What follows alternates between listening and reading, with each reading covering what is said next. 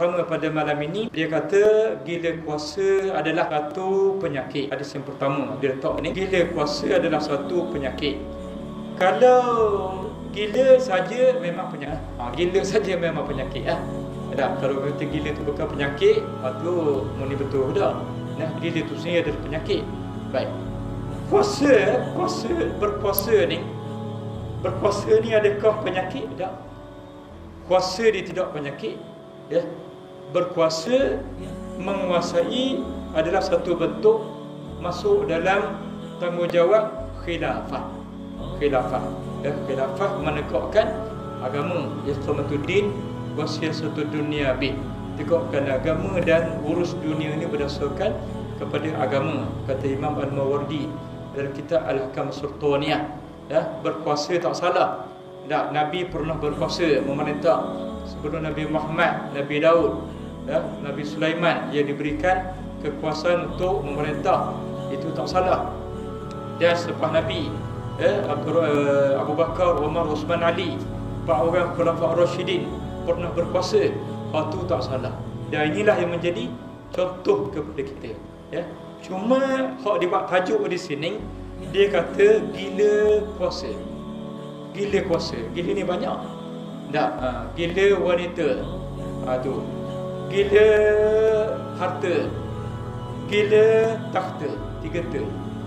Gila wanita, gila takhta, gila apa nama tadi? Gila harta.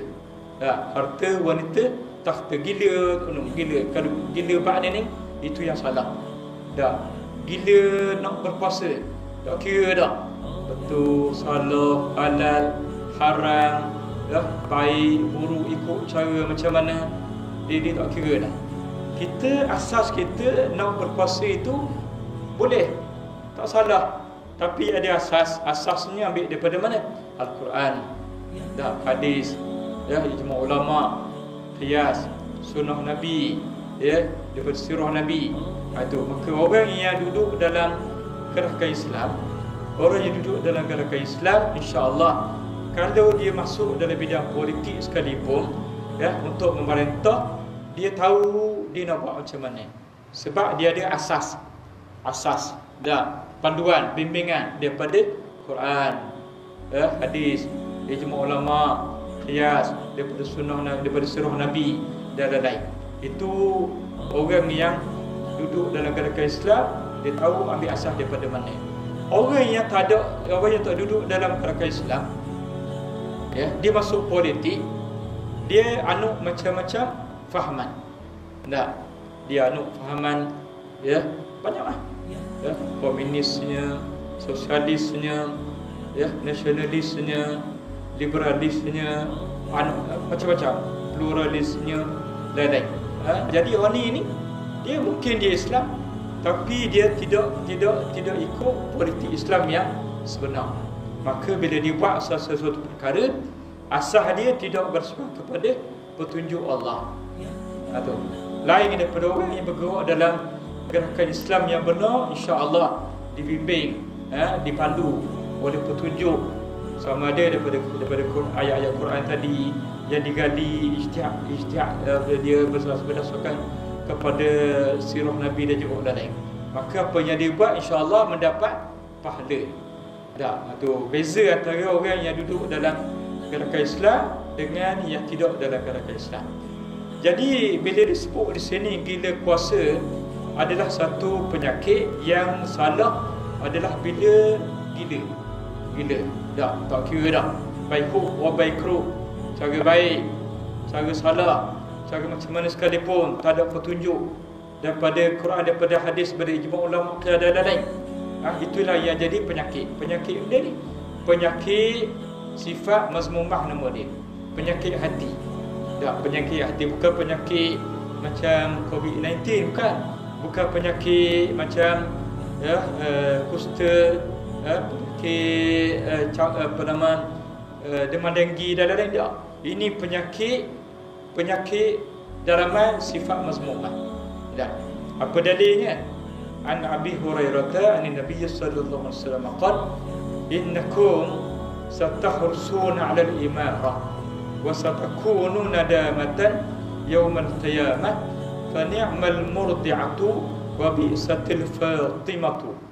Maksudnya daripada Abu Hurairah radhiyallahu an, daripada Nabi sallallahu alaihi wasallam bersabda, sesungguhnya kamu akan bersungguh mengejar kepimpinan, yakni jawatan, sedangkan ia akan menjadi satu kekesalan buat kamu di hari akhirat.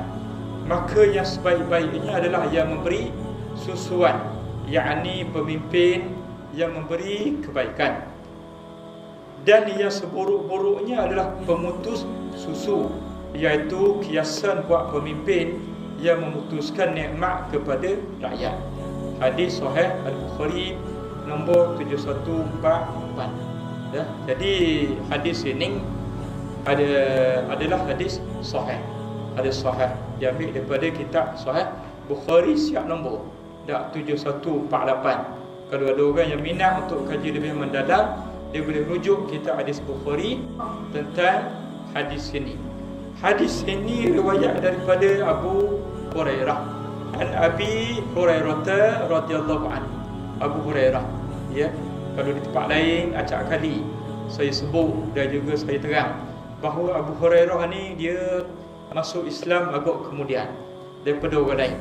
Sahabat-sahabat yang lebih awal di Mekah dah ataupun di Madinah. Ya, tapi Abu Hurairah ni dia banyak riwayat hadis. Macam hadis ni. Dah ada hadis yang lain tentang ibadat. Ya, ada tentang ibadat, ada juga Nabi pesan kepada aku, ya, apa nama, 3 perkara misalnya, witir sebelum tidur, ya, apa lagi tentang beberapa perkara tentang ibadat, puasa 3 hari sebulan dan sebagainya. Ya. Dalam hadis ini dia berkait dengan pemerintahan. Maknanya Abi Hurairah ni dia bukan setakat dia ambil hadis yang berkait dengan ibadat, tapi juga dia ambil hadis yang berkait dengan politik dan pemerintahan. Jadi tak boleh nak bezakan antara ibadat dan juga politik dan pemerintahan. Khanun pun Nabi buat, khanin pun Nabi buat. Ya, Abu Hurairah asalnya adalah ahli sufah, duduk di serambi masjid Nabi, ya, ambil hadis banyak daripada Nabi. Walaupun dia masuk Islam agak kemudian, tapi bila dia tengok Nabi ada, dia pun pergi dengar. Dah masuk dalam masjid. Itu. Sebab itu Abu Hurairah ni dia banyak meriwayatkan hadis. Sebab bila dia tengok Nabi ada je, dia pun masuk dengar.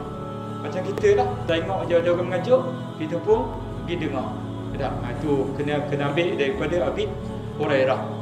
Dan di zaman Sayyidina Umar Al-Khattab jadi khalifah, lepas Abu Bakar, Sayyidina Umar, Abu Hurairah juga dilantik menjadi gubernur. Maknanya Abu Hurairah bukan setakat dia jadi ahli sufah masa masjid, masa zaman Nabi, tapi di zaman Umar dia menjadi pemerintah. Gubernur, bukan gubernur negara dah. Dia menjadi gubernur di satu kawasan pemerintahan di bawah pemerintahan induk, ialah pusat Sayyidina Umar. Ya, tu nak kena faham molek, kan?